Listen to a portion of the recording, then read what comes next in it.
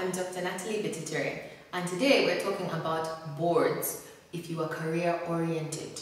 So a lot of people who have careers want to grow to be on a board. It's a very prestigious and useful thing in your career. It adds credibility, it expands your network, and it's like a nice pat on the back in society that you're doing the right thing, that you're a leader in your field, and you can help so many companies. It's a wonderful thing to be on a board.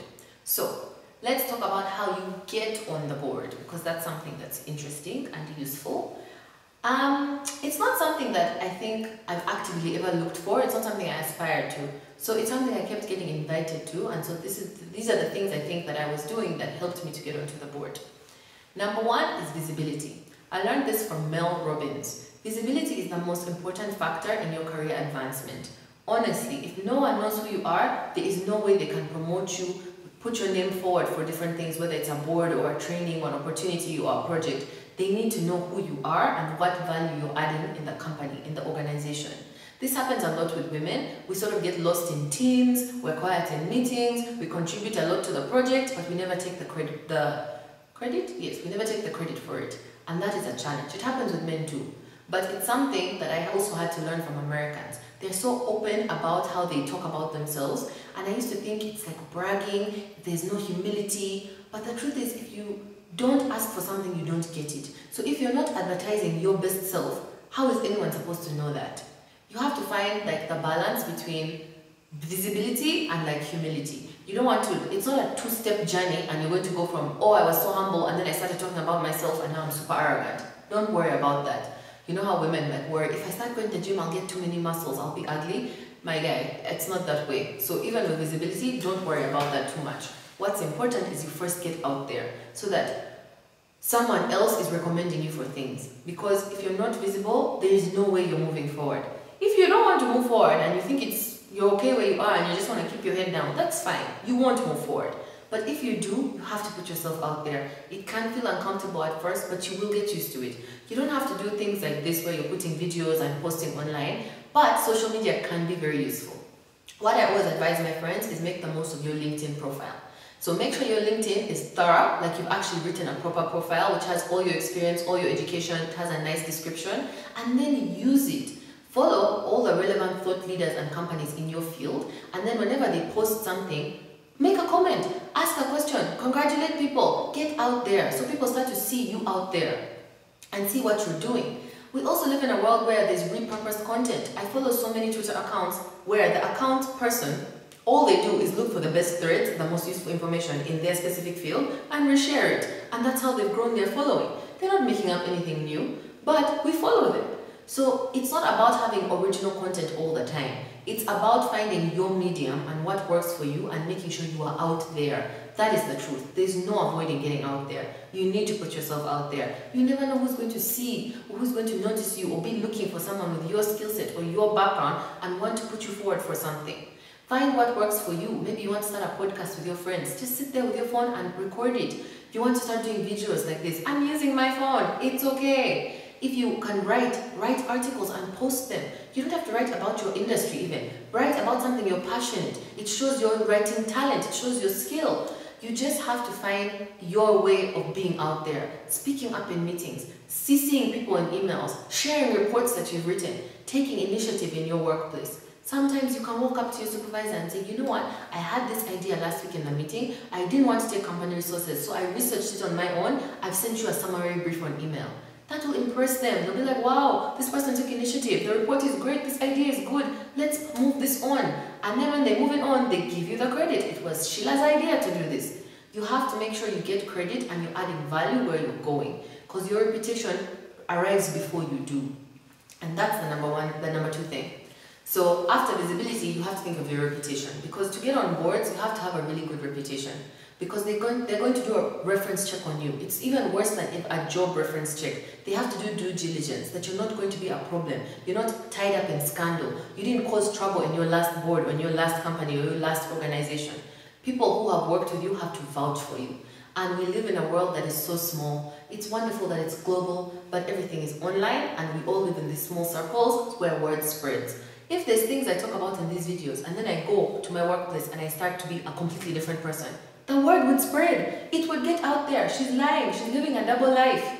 We can't get away with things like that anymore. You need to be authentic. You need to be the person you are trying to be. Think about who you want to be in 20 years. What is that person like? What are their values? How is their character? How do people describe them? What do you want people to say about you when you died? Yeah. All the pressure. Put all the pressure on yourself. Think about it that way and start behaving that way today. You won't be perfect at it, but it's a start. You'll start to practice. You'll start to see what it takes to be that kind of a person. And the sooner you start to do it, the sooner you become it. You won't realize, but you'll start to become that person that you aspire to be. It's wonderful. Don't try and copy and paste someone else. I love Mel Robbins, but I can't become Mel Robbins. I can't just do everything she does, copy, paste, copy, paste, copy, paste. I'm not her, I'm me, and you are you, and that is a good thing. Everyone is unique. Your background, your upbringing, your skill set, your personality, that wonderful mix that God has given you, make the most of it. It's not sustainable to have a work personality and a private life personality. Yes, there are things at work that you want to keep to yourself. You can be a private person, but you need to be authentic in what you're being and how you are, because it's not sustainable. In 5 years, people are going to realize that you're completely different in your personal life, or a story will come out about you from this auntie's, cousin's, relative's friend who saw you at a wedding and you said this, and then now all your office colleagues are like, what? And it ruins your reputation. So you don't want these kinds of blemishes, you don't want these kinds of scandals, because when people are inviting you for things, they do these checks. I did not submit myself to be on the Forbes list. Someone recommended me, someone else had to vet me, people in my life were asked about me. By the time I was informed, I was already on the list. There's nothing I could have done. But it's because of the work I had done, the person I had been, that spoke about me in the rooms that I was not there to fight for myself. So you have to think about life like that. When you're there to pitch yourself, that's hard enough, man. But now you have to think about, how are other people pitching you? You want to be top of mind. When the senior managers are having a meeting, who is going to get this promotion? Who should we put in charge of this project? Should it be Joseph? Should it be Tom? Should it be Grace? Should it be Stacy? Who do we put? You should be the first person in their mind. Oh, Stacy is so good at these reports. She always reports on time. She adds value. She puts this in. It's excellent. I really have to vouch for her. That's where my vote goes. And I suggest all of you also agree with me. You don't want to be, maybe. Is she good at that? Sometimes she's late. Sometimes she overtalks about things that are not relevant. That report had so many spelling mistakes. No. She won't represent us well. Let's not put her forward. You don't want that to be you. And what you can do about it is how you live every day. Do your best. Put in your effort. Add value in what you're doing. And make sure that the visibility you're getting is the right kind. You don't want to just be visible for the wrong things. You have to be visible for the right reasons. So that when people meet you, they remember you. When people hear about you, it's in a positive way. You want yourself to be positively associated. Because sometimes it's not even someone you know who's recommending you. It's someone you know who knows someone you know. I remember for my honorary doctorate at Kiel, I went for like the dinner event that they had for me. And this guy came up to me and said, it's me who nominated you. I have never met this man in my life. He's some administrator in Kiel. And I was like, what? Really? I assumed it's one of the people that's interviewed me, watched a video, maybe one of my peers. He's like, yes. I was speaking to the alumni committee and one of them had read an article about you and she sent me the article and I was so impressed, so I researched you and I watched some of this and I saw this and I said, we have to get her. It's like, what?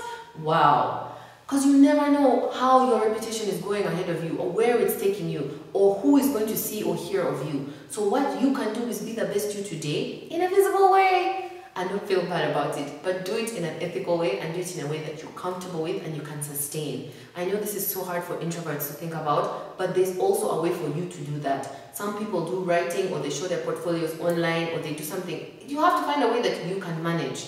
Find a way that you are comfortable with, that you can sustain. Because you can't be visible this month and then go quiet for 6 months. It doesn't work that way. Visibility has to be regular so that you keep popping up on people's radars.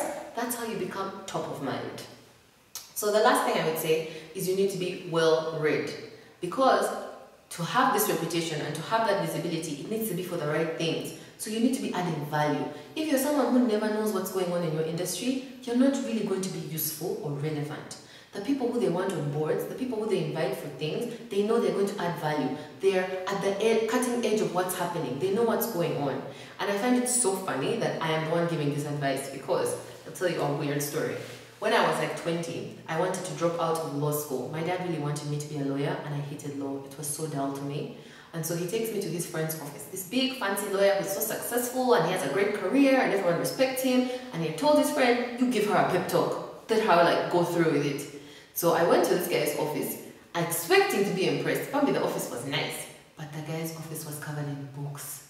Books and books and books. And not books like they're on the walls for like decoration. Like he's still reading them. This one is open, this one is open, there's papers here, he's taking notes. It was horrible. I can't even remember what this nice man said to me because I was just there traumatized. You mean after I finish law school, I must suffer in these same boring books till I'm this old? Even when I'm successful? It's a big no. It shall not be me. I can't do that. And it scared me and I dropped out of law school. I was like, this is not the path that I can take. I can't sustain this.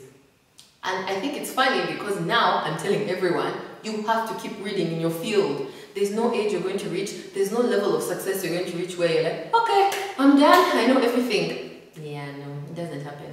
But that's why you have to find a way that you enjoy. Whether it's YouTube or a podcast or a book. These days there's even apps that summarize books for you. There's so much information. You can be on Twitter. You can learn from Instagram. I learned so much from Instagram, from LinkedIn. There's so many different platforms if you don't want to sit and read books all the time. But you have to know what's going on in your field. Because when you go to a conference, when you speak at a presentation, you have to be able to say, yes, I know the recent studies have shown this, or I know these statistics of that, or I read this report, or I met this person, or I saw this innovation and now we're testing it in our company. You have to be relevant. You have to add value. When they send you board packs, sometimes they'll send me a board pack that's like this big, man. It's no fun to read. You're sitting there with a highlighter for like 4 hours, just trying to understand everything.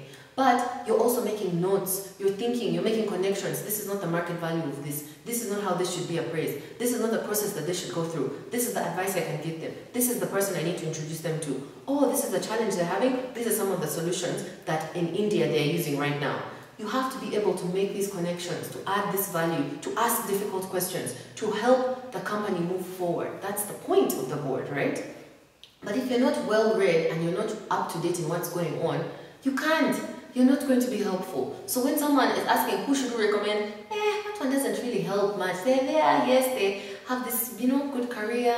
I don't know. You don't want those lukewarm recommendations. You need someone to fight for you. You need someone to say, oh, I was on a board with that person. They read everything. They added all this value. They introduced us to this person. They did this. Or I was at an event. Or I met this person in the corridor. Or I was at a wedding and I talked to this person. You have to be someone who adds value, who is useful, who is informed, who is informative. Then people will recommend you for things because they can vouch for you. You won't embarrass them. So it's a useful thing to have and to practice. But you have to find a way to make it sustainable. Because I am so busy and I work in so many sectors, I can't know every single thing going on in energy, in agriculture, in fintech, in telecom. It's impossible. So I have to make it easy for myself to constantly be getting information. My news feeds in all my social media is not just people I know. It's not just my friends and all the fun things they're doing. It has to be useful companies, thought leaders, people who are moving forward in that area, advocates, activists. It's so interesting, all the information that I can get every day without putting in that much effort. If I need to learn something specific, I have to Google it. Do I want to listen to a podcast while I'm in traffic? Do I have time to watch YouTube while I'm doing something in the house? How am I going to figure this out? Is there a go-to book in this field? Can I ask my mentor what's the fastest way to learn about this? Or what's the current situation in this? Don't have shame. You're alone. Go on your phone and Google things you don't know. You have to keep learning. You have to find what works for you. Because being well-informed adds so much value to your reputation and in your visibility. So people get to know you for what you know and how useful you are. Then they recommend you for things. So it's a practice, and the sooner you start getting used to it, the sooner it starts to happen. One of my brothers is into fintech like I am, so every week we send each other articles. Whatever you found out, whichever company got financed, or whatever new innovation is happening, this happened in Nigeria, this is what they're doing in India, in Bangladesh they tried this, now there's this remittance thing. We send it to each other, just so that we both keep up to date on what's going on in the field. Make buddies like that. Have a book club where you talk about this is the book club and we only read books about agriculture, and every month we sit and talk about it and you learn so much. So put yourself out there. Make sure you're learning new things. Make sure you're implementing those new things so that you stay relevant. Make sure you're visible, make sure you have a good reputation, and make sure you're well read in your field. These are the things that will really help you move forward in your career. Whether it's a board you're aspiring to be, or move further in senior management, or start a project, or start a company, become a consultant, you need these things to move forward. These are the things that give you the momentum and that open doors for you and that get other people to think of you and make opportunities happen for you. So I encourage you to put some effort in these areas. I hope you found that useful.